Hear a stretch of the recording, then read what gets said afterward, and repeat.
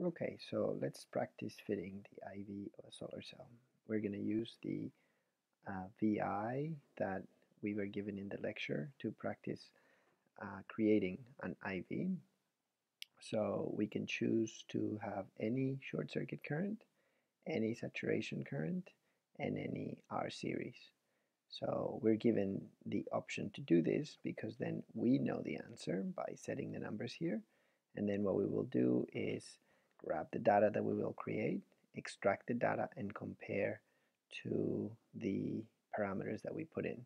So let's say that we want a short circuit current of 1.45 amps, a saturation current of 3.67 10 to the minus 9, and a series resistance of 0.0123. So what we need to do is remember that this is pretending we are generating current from an actual measurement. So as we move this knob, we are applying a voltage across the cell. And so you can see that we generate current, or we can measure current. And as we increase the voltage, then the current becomes less and less negative, and we're going towards open circuit voltage. And as you go very slowly, approach current equal to 0. So we've basically hit the open circuit voltage somewhere across right there. So what we would like to do is really no need to go much beyond that, but we would like to get as many points as possible. So I would just sweep back and sweep forward. So remember, you're pretending you're making an actual measurement, and as you learn in the lab, the more times you do the measurement, the better you can fit the data. So it never hurts to have too much data. So I'm just simply sweeping back and forth and trying to hit 0, and that should be enough for now. So I'm going to stop my IV measurement, and now I'm going to copy this data. So I'm going to export it to the clipboard, and now that I have it, I'm just going to start analyzing it in Excel. So I'm just going to paste it on a clean sheet, and the first thing you'll see is that because we swept back and forth, then the data is not going to be necessarily organized in order. So you see we go up higher voltage, but then it'll come back again. So it'll be a bit messy. So my recommendation is you simply arrange the data in such a way that it's easier to analyze. So let me just enlarge this here, and we're going to arrange the data from, doesn't matter if it's from larger to smaller or smaller to larger, so I'm just simply going to go and organize it there. And this didn't do it. In descending order, for example, or in ascending order. So now that we have it organized, hopefully it'll be a little bit easier to analyze. So what I'm going to do is I'm going to plot the IV just so that we know that we have good data. So I'm going to plot scatter plot, and you can see then that it's very nice and easy for us to see the short circuit current somewhere close to the open circuit voltage, and then finally we have some data there that would be useful for the extraction of the parameters that we don't know. So one of the first things that we can do is just simply analyze the IV as if it was a real measurement and figure out what the output power of this cell is. So for example, we would do voltage times current. We're going to call this the power, and we're going to copy that. And so what I'm going to do is I'm just going to extend this. So now I have on the same graph the plot of power versus voltage. Okay, so if we wanted to find the maximum power point, what is it that we could do? Well, we could analyze this and just insert here a row, and what you see is maximum power point corresponds to the point where I have the max power coming out of the cell, and that's why in this particular case is because of my convention is negative. So I'm going to find the minimum value, minimum of the data, and you can see it's 0.556. Now we could use Excel to figure out where 0.556 is, but we could also just simply go and look for it. So 0.556. So let's see, 0.556. And as I said before, now that it's organized, it's so much easier to analyze. So there you go. So very simply, then this would be the point where I have the maximum power, and you immediately get BMP and IMP. So you can see here, I'm just going to highlight it.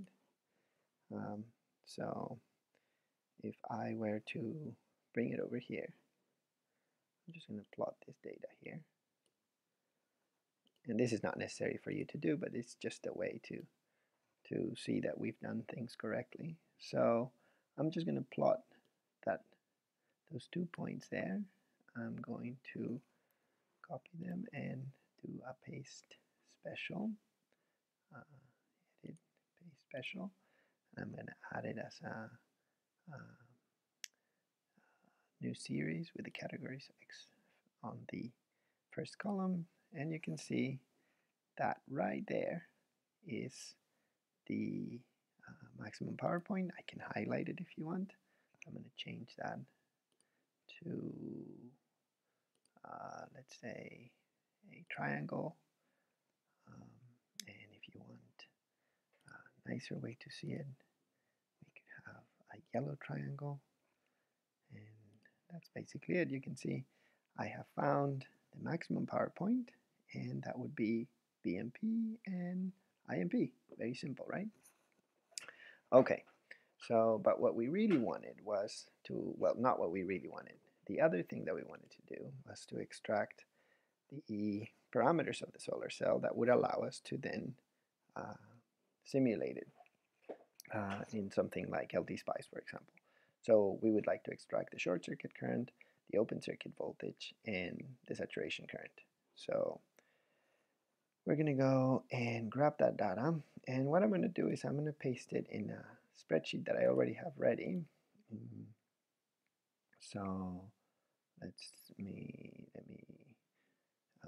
just make sure that I have only data that is relevant. So I'm going to delete the data that I have there, copy the data that I had created before. So I'm going to go and put it here. Oops. And there we go. So that's once again the data that we had before. And what I'm going to do is fit the voltage. Remember, it's much easier if you solve for the voltage in terms of the current rather than trying to solve the diode equation where the equation is implicit. Here, if we vary the current, we can easily calculate the voltage. So this particular equation is what I wrote here. So if you want to see what it is, you can pause the video here. So that's the equation. This equation right here is the same as the equation that you can see right here. Okay, so what I need to do then is change short circuit current, saturation current, and series resistance until the blue line, which is my fit, matches the red line. So what we're going to do is, well, first, we really don't know if we are in the exam. We wouldn't know what any of these parameters are, right? But there's one that is very easy to see, and that's the short circuit current. So I can clearly see that the short circuit current is 1.4. So I'm going to go for 1.4 there. So that's getting a little bit better. Now, what you can see is that the open circuit voltage that we are fitting is significantly lower than the open circuit voltage that we have here.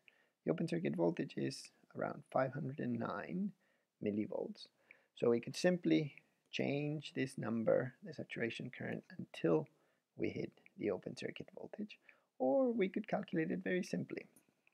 So the open circuit voltage is going to be given by the equation of the solar cell when the current is 0, which means that, well, let me do it in a different way. For now, let's just try and fit it, and then we'll have Excel fit it a little bit better using an automatic fit. So we're going to get close enough. So, okay, so let's say 1e minus 7. So you see we're getting closer. 1e minus 8. We're getting even closer. 1e minus 9. And now we passed it, right? So we know that it's somewhere between 1e minus 8 and 1e minus 9. So maybe somewhere around there. That's pretty close. Now, the series resistance, you can see the blue line is significantly more shallow than the actual measurement, which means that the series resistance that we have in our fit is larger than the actual resistance. So we know this has to be smaller, so we're getting better. Maybe even smaller, even smaller, even smaller. 0, 1, 2, 3, which is, I knew we were pretty much there, right?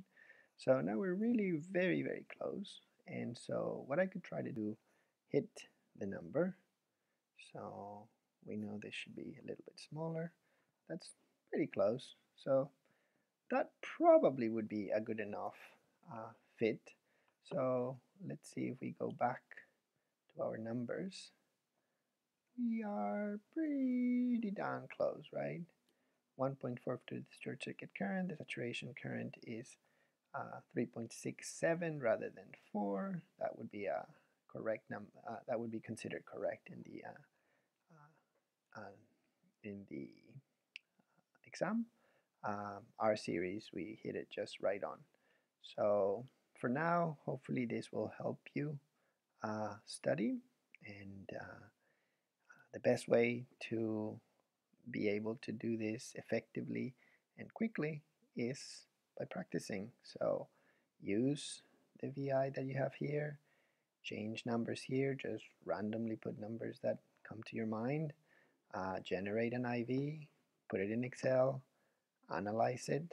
It'll be very nice and easy to extract the maximum power point, and from there you can match the maximum the current at maximum power point and the voltage at maximum power point. And then what we did after that is grab that data and we analyzed it we fit it by changing the 3 parameters that we didn't know.